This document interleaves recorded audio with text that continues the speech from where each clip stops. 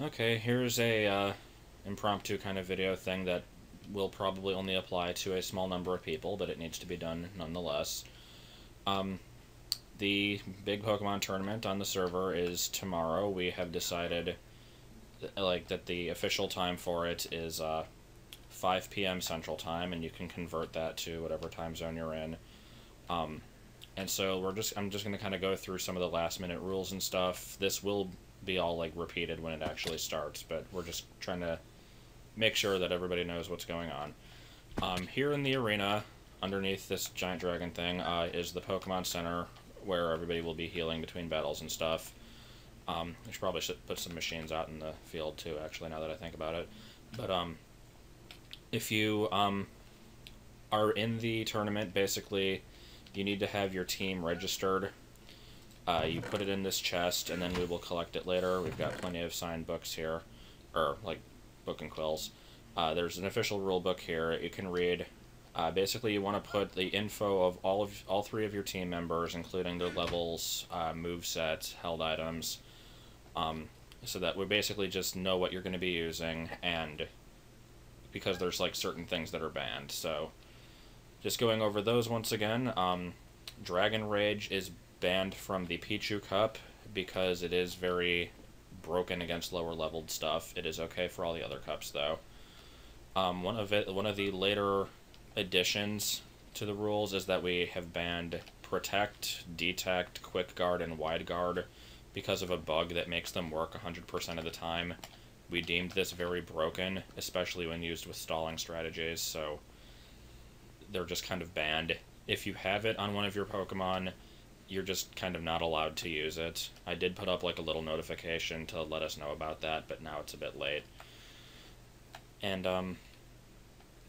the other rules have been posted pretty much, like no legendaries. Oh no, there's just no Rayquaza. You can use the legendaries in the Prime Cup. You have to have the the 4 badges for Prime Cup, etc. I've gone over all that before.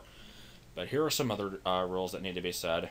First of all of your Pokemon should have nicknames, or should not have nicknames, rather. If you want to have the nickname, then at least put the real name in parentheses afterwards, like this. The reason we're doing that is because sometimes the camera really sucks and you can't actually see what you're fighting. And I know from experience that a lot of battles kind of devolve into, okay, what is that thing? Like, I need to know what I'm attacking here. And we want to basically keep the chat as empty as possible, just so that it doesn't get overly confusing.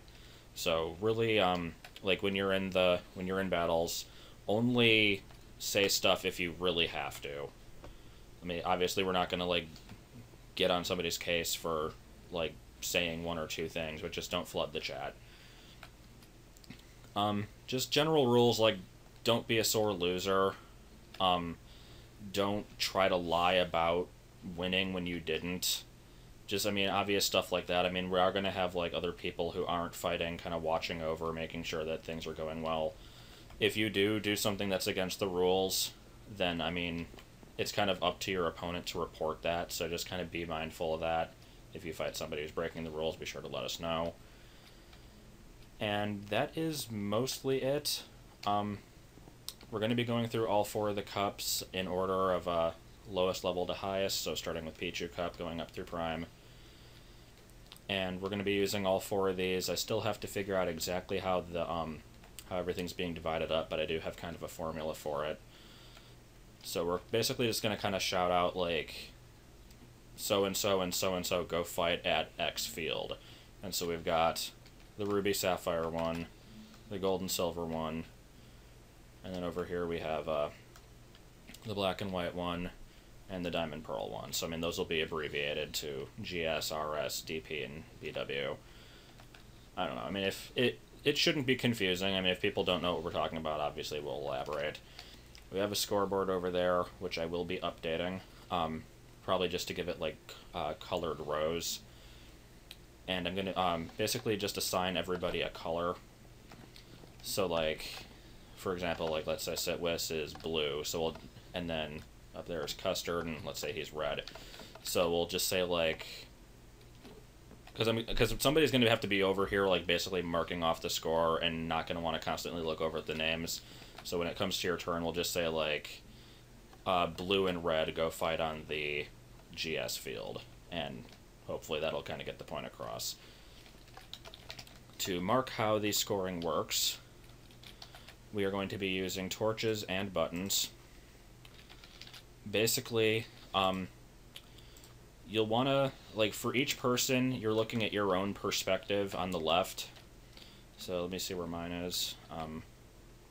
If it's even on here, let me look. Actually, I don't think it is. Okay, so let's just do Brenna's because it's at the top.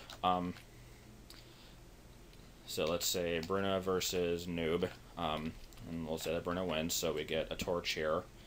And then at the same, like on the same sense, we now will have to mark it on the other side. So Noob versus Brenna, we put a button there to mark a loss. And so all the way across, there will be different torches and buttons, and etc. Like, every space should be filled, except for the black diagonal line, because obviously you can't fight yourself. So it'll just be an easy way of looking across the row, see how many torches you got, that's how many wins you got. And so when it comes down to the end of it, obviously the people who have the most wins will be the winners. If there are ties, then everybody who tied just basically has to... Yep. Everybody will have to, like, go into another round until we do have a definite victor. I think that pretty much covers it. If we think of anything else, we'll be sure to mention it during the actual tournament. So just make sure you get your team ready and registered. And I hope everybody has a good time and that this will work out well enough that we will be able to have more things like this in the future.